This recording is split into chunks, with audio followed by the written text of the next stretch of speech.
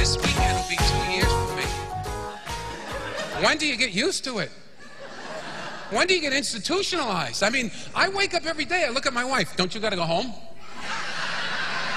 My mother's coming over here to clean. You got to get out of here. You know, I'm Italian. She's scared.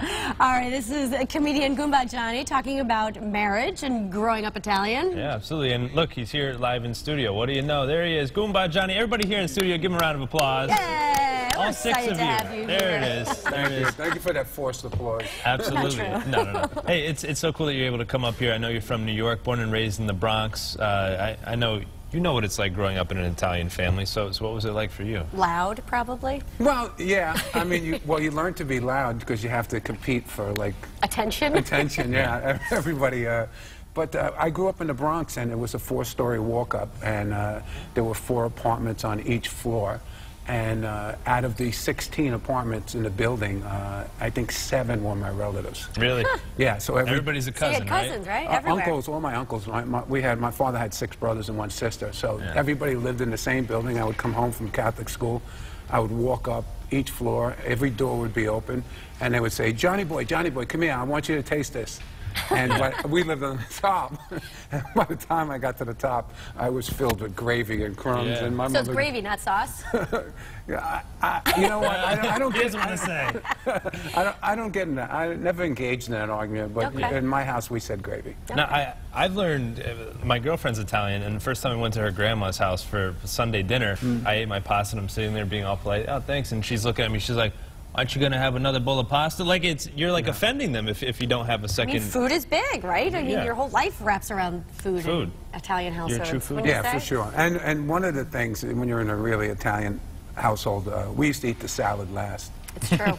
You know, and it's like dessert. I had my first girlfriend over, and she thought we were done eating. My mother brought out the salad. She's like, "What's this?" Yeah. Of course. Wait for dessert. Palate cleanser, I guess. So this is cool because you're going to be performing coming up this weekend, and also we have like a big star there. I know from one of Teresa's Forget About It comedy show, right? Yeah. It's Forget About It comedy, and the show is starring myself, Regina DeCicco, who is one of the top Italian female comedians in the country. She's very, very funny. You're going to be hearing a lot about her. Nice. And Vincent Pastore, who is from Soprano fame. Right. And we do something very, very different. Regina will come out and open up the show, then I'll come out and I'll do 40 minutes. And then I'll introduce Vinny, and we do like a 10-minute stick. And then Vinny and I develop something. It's called interactive comedy, and it's not done anywhere else. Where Vinny is a legitimate acting coach. He works at HB Studios in New York, and he's directed and wrote plays. He's starred in Bullets on Broadway with Woody Allen. Yeah. So he's very, very accomplished. So what he does is, everybody in the audience, everybody in the world has seen The Sopranos, and they know the characters. Yeah. So Vinny will invite people on stage who aspire or have aspired to be actors, and he has them act out scenes from The Sopranos. What? Wow, that's great. With him there? With him there. He directs it. So in other words, he'll bring you up, and he'll say, all right, you're Tony Soprano. Oh, jeez. All right. I'd be a bad Tony. Well, that's where it gets funny. Right. And he'll bring her up, and he'll say, look, she owes you $25,000. Oh, jeez. I want to, go ahead. Should we try it? And he'll go, action. And then you'll say to her, can I have my money, please? And he'll go, cut. Okay. That's not the way Tony Soprano would say it. You want to try it? You're not breaking any legs or arms. You sure? Go for it. All right. Hey, you owe me some lunch money? No. Not a chance.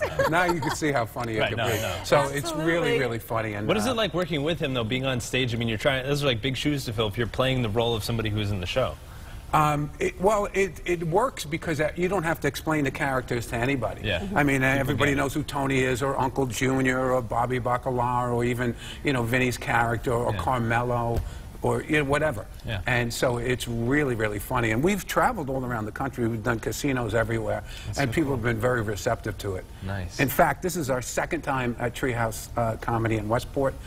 We sold out the last time, and there are some tickets available. We expect to sell out again. There you go. What a show it's going to be, happening Saturday, August 25th. There you see it, the Forget About It comedy show.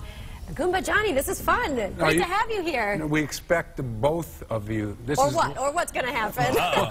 Watch out. Maybe nothing to you. Help us, Brad. Help us. All right. Well, we got to work on our acting. Okay, he's got a problem. I'll work on it. Stay with us. We'll be right back.